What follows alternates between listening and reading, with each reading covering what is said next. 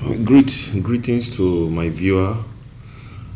I remain your online assignment tutor.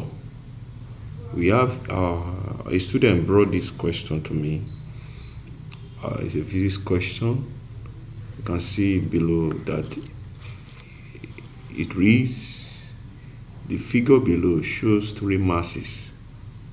The 2 kilogram mass rests on a smooth plane inclined at an angle theta to the horizontal, where sin theta is 0.1. The other 2 masses hang vertically with the string passing over the smooth pulleys.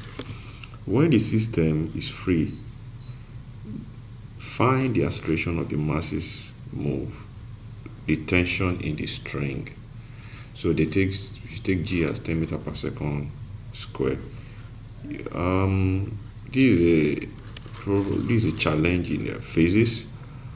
I want you to watch out for my next video that I will drop today to solve this particular question.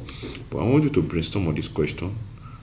So in my next video, I'm going to solve this particular question.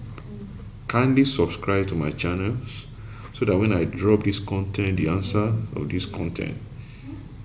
to this question, you'll be able to grab it and see the solutions. So for now, I want you to solve it, and let me see your comment below, and we'll come back to solve the question.